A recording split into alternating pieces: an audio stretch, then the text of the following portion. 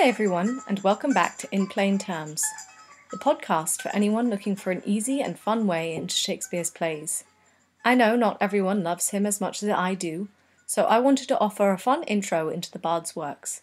If you are new to Shakespeare, or just looking for a fun refresher, you have come to the right place.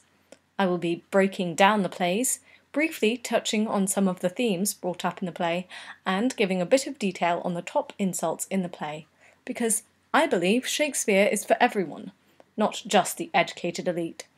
I will be doing all of this while making some terrible jokes and just having a good time. So, A Midsummer Night's Dream. Most people's gateway drug. Their first taste of that sweet, sweet nectar that is our dear Lord and Saviour, Shakespeare. This fun, silly, passionate play was first properly introduced to me at age 11, and while I already had a love of Shakespeare, this did nothing to help with my already growing passion. Fairies, magic, star-crossed lovers, what more could you wish for? It's your standard romantic comedy plus magic. I also happened to be in between Harry Potter books, so there was that. Anyway, let's get down to business. Before we get into the summary, let's get a quick snapshot of the main events. Beginning. Dad doesn't let daughter marry who she loves. Then daughter and boyfriend and best friend and the guy she loves run away to a forest. Also, a bunch of actors start rehearsing and some fairies get into an argument. Middle. Fairies mess with humans and each other. Fights ensue. End. Everyone falls in love with the right person and lives happily ever after. So, beginning. Theseus, the Duke of Athens, is super excited because he's just about to get married to Hippolyta, the Queen of the Amazons, who is probably quite a bit less excited about this concept. He's like, "Listen, babe, I may have had to defeat you in battle to get you to marry me, but let's forget that now and be happy. Hashtag ancient Greek life." For all you DC fans out there, Hippolyta is Wonder Woman's mother, so imagine forcing that butt-kicking queen to marry some duke. Anyway, now on to the lovers. Because honestly, this is a rom-com. Hermia wants to marry her love, Lysander, but her dad Aegeon says she has to marry Demetrius. Demetrius is in love with her, despite having made love to Hermia's best mate, Helena, who has been in love with him ever since. Shocker! Demetrius is a bit of a prick. Isn't it great that men have changed so much since then? So, there we have our love triangle, and Aegeon is like, okay, I'm gonna take this to Theseus because he's the most powerful person around. He can force my daughter to do what I want. Theseus tells Hermia she has to marry Demetrius, or she will either be put to death or she will have to abjure, give up, men forever by entering a nunnery. Classic rom-com trope here, guys. Overprotective father. How original. Hermia isn't too keen on either, and nor is Lysander. So Lysander suggests they run away to move in with his rich single aunt who has no kids and sees him like a son. Don't we all wish we had one of these? Hermia then spills this to her bestie Helena, who tells her love Demetrius. So those two then follow Hermia and Lysander into the woods. I wonder where Sondheim got his ideas for a certain musical. Anyway, while this is happening, a bunch of workmen meet together to begin rehearsals for a play they will put on for Duke Theseus at his wedding. Quince, the leader and also writer and director,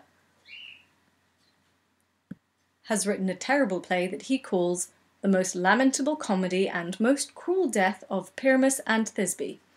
This is based on an actual story in Ovid's Metamorphoses, where Old Shaky gets a lot of his inspiration. The plot is basically the same as Romeo and Juliet. Here we are introduced to Bottom the Weaver. He is a bit of a diva, and, well, his name rather says it all. Quince then introduces the rest by doing a roll call, and tells them each what part they will be playing. Bottom, of course, offers to play every role. Eventually, the play is cast, and they plan their next meeting in the woods. Next, we meet Puck, a shrewd and knavish sprite, who is in the service of Oberon, the king of the fairies. He meets one of Queen Titania's fairies along his way, and they talk about their masters who are fighting. Of course, just in time, the two come gliding in from opposite sides in a very dramatic entrance, and the arguing commences. Oberon is mad because, among other things, Titania has been paying more attention to a young changeling boy, a child stolen from the fairies. Their arguments have scared all the fairies in the woods, or as Titania calls it, fairyland. Oberon wants the boy to be his henchman, i.e. run with his crew, but Titania won't budge. His mother was a votress, or follower of hers, and a friend, but she died giving birth to the child, and Titania promised to bring him up. Their falling out, it seems, has affected the weather. Think the Greek gods, their mood controls the weather. Maybe that's what's causing global warming. The fairies must be fighting again. They argue, and then Titania leaves in a huff. Oberon then hatches a plan to get his revenge. He decides to put love juice on her eyes, so she falls in love with someone else, distracting her long enough for him to steal the boy without her noticing and or caring. He sends Puck away to fetch the flower, and while he waits, in marches Demetrius with Helena in tow. He is being his usual prickish self, and Oberon decides he wants to intervene to make sure Demetrius falls in love with Helena before they leave the woods. Next, we see Titania getting ready for a nice nap.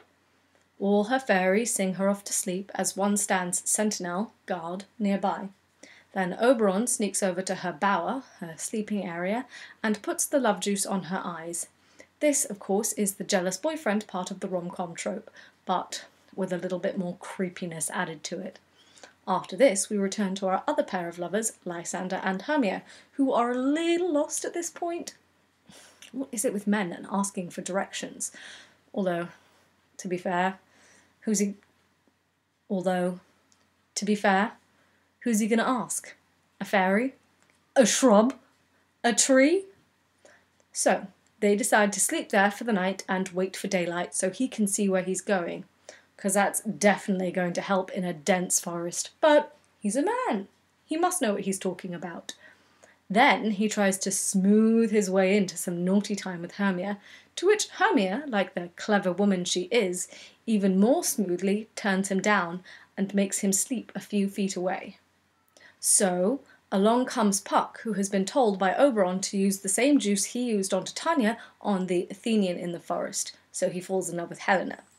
Little do either of them know there are two Athenian men in the forest, and those Athenians all look the same, so Puck, mistakenly, or not, you can decide that, doses Lysander, Hermia's boyfriend. And just in time, Demetrius and Helena come crashing through their makeshift camp.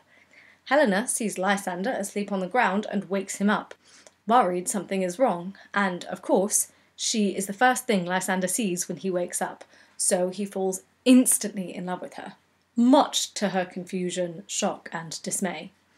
She thinks Lysander is just playing some big prank on her, and is like, "Wherefore was I to this keen mockery born? Why the puck are you teasing me? # more ancient Greek life." Lysander continues to be all gooey and shower her with praises, and she runs off with Lysander hot on her heels. Hermia then wakes up from a nightmare and is all stressed out. She calls out to Lysander only to find he's gone. Next, we return to the group fondly known as the Mechanicals. The craftsmen are rehearsing for their play. Bottom is being his usual diva self as Quince airs a bunch of problems with the play. Bottom finds solutions, usually involving him, to each one as they come. The rehearsal begins and no one seems to get anything right. Along comes Puck, who loves a good prank. He is the OG Peeves, but with a bit more of a conscience, being alive and all that, and sees Bottom step away from the playing area while he waits for his entrance, and decides it would be a great idea to give him a donkey, or ass head as they call it in the play. Bottom re-enters the scene and scares the pants off all his mates, who flee in fear of this strange sight. Next, who should wake up but the Fairy Queen herself, who is under the influence of the love juice, and the first thing she sees is Bottom with his ass head, and she's of course immediately madly in love with him. He has fallen victim to the jealous lover rom-com trope. Poor guy doesn't know what he's in for. The very confused but flattered Bottom accepts her showering of love and allows her fairies to wait on him hand and foot, and eventually allows Titania to lead him back to her bower. Next, Puck returns to his master, Oberon, who is wondering who or what it was that Titania fell in love with. Puck, of course, has the answer and tells his tale of transforming Bottom and the terror of the rest of the mechanicals as they fled from him in fear. Puck is feeling pretty pleased with himself as Oberon tells him, "This falls out better than I could devise." And then Oberon goes to ask him if he got the Athenian man as well, just as Demetrius and Hermia, Lysander's girlfriend, enter.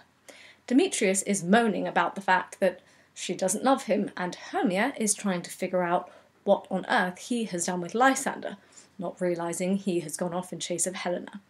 Oberon sees that he is still in love with Hermia and not Helena and rounds on Puck, who says it's not his fault because, according to fate, for every one man that's true to his girl, there are a million others that aren't. Wow. Hermia then runs off in a huff after realising Demetrius knows nothing about Lysander, and Demetrius falls asleep where he is, exhausted from his adventures. Oberon tells Puck to quickly scour the woods for Helena and bring her back so he can fix everything. Puck then charms Demetrius to make sure he falls in love with Helena when she returns. He then returns a few moments later with Helena and Lysander following close behind. This wakes Demetrius up, who is, of course, immediately in love with her. Helena, used to everyone disliking her, thinks this is all one big mean prank and is infuriated. The men argue over Helena, and onto the scene comes Hermia, who is thrilled to have finally found her love, only to find he is in love with Helena. Helena blames Hermia for pulling a prank, and Hermia blames Helena for stealing her man. What a mess! No one has really fixed anything, just made it messier. And the love triangle has been turned on its head. Oberon blames Puck again for this disaster, and Puck, rightfully this time, says it's not his fault. He didn't know there were 2 Athenian men in the woods, but also he's glad as this their jangling, arguing, I esteem a sport. Sport back then meant any form of entertainment. If sport meant the same thing today, I would be way more into sport. Oberon then tells Puck to draw all the lovers into the same place without knowing it, so he can fix his mistake. Puck does what he's told, but has a great time doing it. He mimics each of the men's voices and leads the lovers so astray that they collapse in a heap near each other, Hermia next to Lysander and Helena with Demetrius, and finally charms all the correct people. Next, we return to our favourite queen of the fairies and her new lover, the ass-headed Bottom. Oh, Shakespeare, you punny, punny man. He is properly milking his position. I mean, who wouldn't? He has fairies waiting on him hand and foot, 2 to scratch his ears, 1 to get him food, another honey, and a literal goddess is in love with him. Titania is now ready for another nap. Or perhaps last time we left them they didn't actually sleep. She winds him in her arms, and the last thing she says to him before she sleeps is, "Oh, how I love thee, how I dote on thee." Right on cue, in comes Oberon to reverse the spell. After all, he got what he wanted, and then some. She was distracted enough to give him her changeling boy, and he got a good laugh while she was doting on Bottom with an ass head. Though I reckon he was probably a bit jealous. When he went to obtain the boy, he did upbraid, scold her, and fall out with her. He said he thought the dew on the flower crown she made him looked like they were crying in disgrace. Ooh, harsh. Titania then wakes up, fully undosed, and sees the ridiculous Bottom, asshead and all, lying next to her. After she has fully registered the situation, Oberon commands Puck to remove his donkey head, so now he's just a normal Bottom. Then Oberon immediately commands Titania to play music to make the 4 lovers who are asleep to sleep even more soundly, and then they walk off together again to prepare to bless Hippolyta and Theseus' wedding day. Speak of the devils, onto the scene come Hippolyta, Theseus and Aegeus off for a morning hunt, and Hippolyta is still taking none of Theseus' crap, no matter how hard he tries to big himself up. They run into the four lovers asleep on the ground and quickly realise who they are. Theseus wakes them up and demands an explanation as to what on earth they are doing asleep in each other's arms on the edge of the forest, half naked. Demetrius and Lysander mansplain the whole debacle of running away, and Theseus decides to go back on his decision to make Hermia marry Demetrius. Pretty pointless now, seeing as Demetrius is in love with Helena, and decides they will all get married at the same time and place as he and Hippolyta. As they depart, Bottom wakes up and tries to grasp what has just happened to him, thinking it all must have been a dream. You could perhaps call it a Midsummer Night's Dream. You got a feel for the guy. I mean, he went from being the centre of Titania's affections to being the bottom of everyone's jokes. But he doesn't let that slow him down. He decides the best course of action is to have Quince write a ballad of it to be performed at the end of their play. Next, we return to the forlorn players mourning the loss of Bottom, as without him they cannot perform for the Duke, and therefore become successful actors, as they were sure to be if they performed their play. When they are at their wits' end, on walks Bottom. All is merriment again, and they go off to prepare for their performance. Wrapping up time, the final act and scene. All the couples return just after being wed, and Theseus calls for something to entertain them all till they can go to their marriage bed. On walks Philostrate, who is to Theseus as Puck is to Oberon. After a few quite absurd options, he reads about Pyramus and Thisbe, to which he responds, "Merry and tragical, tedious and brief, that is hot ice and wondrous strange snow. How shall we find the concord of this discourse?" Basically saying the descriptions are so opposing, he wants to know how on earth they can make sense of it. On come the players, and shockingly, or rather, on come the players, and unsurprisingly, the play is quite a mess. Quince rushes through his opening speech, and Bottom and his scene partner Flute keep messing up the word Ninus, calling it ninnies, as they did in rehearsal, and the impatient lovers continually comment on the disaster that is Pyramus and Thisbe, as they make all the typical bad actor mistakes. Remember, guys, Shakespeare wasn't just a playwright, he was an actor. He was all too familiar with this. All this heckling was quite common at the time. Today, however, if you try and yell out commentary to the actors during the play, they will get really pissed off and you are likely to get banned from the theatre. You have been warned. Their play ends with a dance called a Bergamask, a dance from northern Italy, and then Theseus calls for everyone to go to bed. Puck brings on the fairies, who come on to close the show with a final dance to bless the beds of the lovers to bring it good fortune.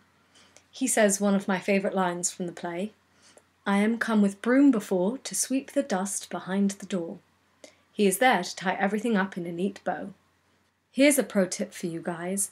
Every Shakespeare comedy ends with a wedding, so if you ever go to a play or read one and you aren't sure if it's a comedy or a tragedy, sometimes Shakespeare can be a bit confusing in that. If it has a wedding at the end, you can usually bet your bottom it's a comedy. Puck comes in to convince the audience that everything they just watched was a dream, so don't be mad and don't think that this is promoting witchcraft. Think of this as like one of those disclaimers at the beginning of a film or TV programme that says, "The events in this play are fiction, any relation to real people is by accident, please King James don't come after any of us for promoting witchcraft." Well, that's Midsummer Night's Dream for you, and on to the insults section. Alright everyone, welcome to the insults section of the podcast. All of our insults from this play are from Act 3, Scene 2. Our first one is, "Away you Ethiop." Here we have a really racist insult. Ethiop means dark person. I think it's important to bring it up to bring awareness of the history of racism in Elizabethan times, but also to bring up Shakespeare's dark lady who comes up quite often in Shakespeare's plays and sonnets, whose name was Emilia Bassano. Next is Lysander's line, same act and scene. "Hang off, thou cat, thou burr. You minimus of hindering not grass made, you bead, you acorn. Most of these are quite self-explanatory. Lysander, in his charmed love for Helena, just throws out a slew of insults at Hermia, calling her clingy, cats and burrs, and just a number of ways to call her small and short, which I personally find deeply offensive as a short person myself. Hermia, oh me, you juggler, you canker blossom! This is Hermia calling Helena a deceitful double-crosser, and a canker blossom is a weed that destroys love. Pretty low for your best mate, but Hermia is short, so... Helena, you counterfeit, you puppet, you. Another short joke. Seriously, guys, this section is just 90% short jokes directed at Hermia. Hermia, thou painted maypole? Well, if Helena is going to call Hermia short, she will call her tall. But more than that, a tall painted piece of wood with no brains. Puck and Philostrate often like to insult the players because they are of lower status, but beyond Puck's line hempen homespuns, meaning men with cheap clothes, there isn't a specific insult that is actually really fun to bring up. So thank you everyone for tuning in to this week's In Plain Terms. Next time we will be doing Henry IV Part 1. Credits for this episode go to shakespeareswords.com, which has been an invaluable source to me. Thank you, Ben and David Crystal. Also, to Amber Elby, author of Cauldron's Bubble, and Robert Miles, creator of the Shakespeare deck, for answering all of my questions and being incredibly supportive. Good friends are worth their weight in gold.